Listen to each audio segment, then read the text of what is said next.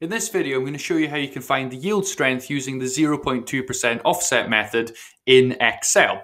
So we've got some data here, and the first thing we're going to have to do is plot a stress strain curve for this data. And to do that, you're going to press Insert, and then the key to this is selecting the appropriate type of chart.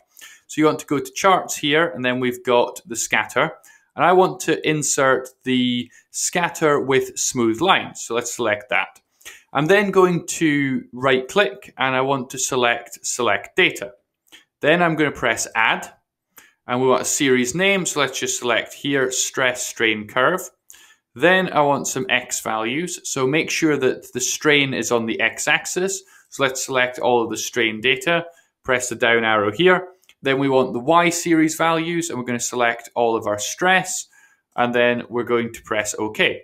And then we're going to press OK again, and we've now got a basic stress strain curve. Now what we want to do is look at the stress strain curve very carefully, and let's perhaps make it a bit bigger so it's easier to see. And we can see that we've got a straight line, and then it kind of goes off a straight line.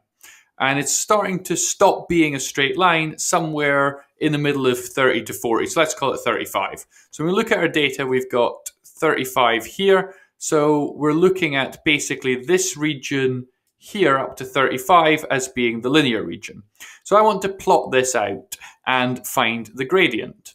So let's press Insert, and then if I just do a simple scatter graph, I'll get this graph here. Now, this is the elastic region. So if we find the gradient of this graph, that's going to give you your Young's modulus. So let's select a point here, and then if we right click, it's got add trend line, and it will helpfully default to linear. We want to find the equation of this line. So we're going to press display equation on chart. And then we can also press the display R squared value on chart as well. We're getting R squared of basically, well, in this case, exactly 1. It's a bit of rounding here. Though the lower your R squared value is, the less your data is fitting on a perfect straight line. So if you're getting a very low value of R squared that's far away from 1, you want to check whether you've included perhaps too many points and it's not actually a straight line, or double check your data. So the key number that we want to take from here is this 2098.4. That 2098.4 is our Young's modulus. So I want to take a note of that. So we're going to put that in a cell down here, 98.4.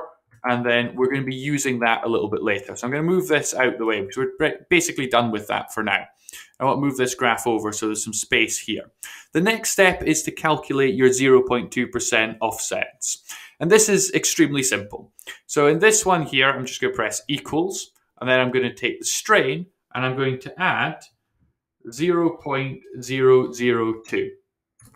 And that's very simple. And then I'm going to pull this all the way down to the bottom. The bottom values are not going to be very useful, but I'm just filling them in for simplicity. Then here I want to find a line that's going to be exactly parallel to the elastic region, the linear part of the stress strain curve. And the way to ensure that it's definitely parallel is to use the gradient of the line. And that will ensure, because the two lines are going to have the same gradient, they're definitely going to be parallel. So what I'm going to do is I'm going to take the original strain, not the offset strain, the original strain, be very clear about that. And I'm going to multiply that by the Young's modulus. And I've got this B22 here.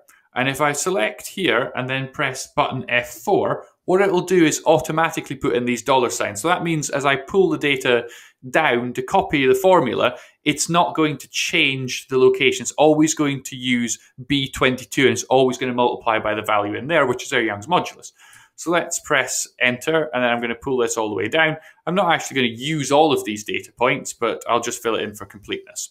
The next thing we need to do is actually plot our 0.2% offset on our stress strain. So I'm going to select here, and then if I right click, I'm going to find select data. I want to add another series to it, so press add. Let's series name, ignore the fact it moves the graph around a little bit. So let's just call it offset for simplicity. Then we're going to select our X values. So if we select our offset strain, I don't want to select all of them. Perhaps just going down to about here might be right. You're just guessing a bit. You can change it later. And then here we're going to try and line that up with what we selected before. So I believe I went down to about here. So hopefully that matches up. And we're getting a second line that's a little bit offset. You can see it's a bit close. So let's perhaps move this to the corner. And I want to make this quite large. So let's make that very large. And you can see we've got our original line, and then we've got a second line, and the intercept here, you can zoom in a little bit, this intercept is going to be your yield strength.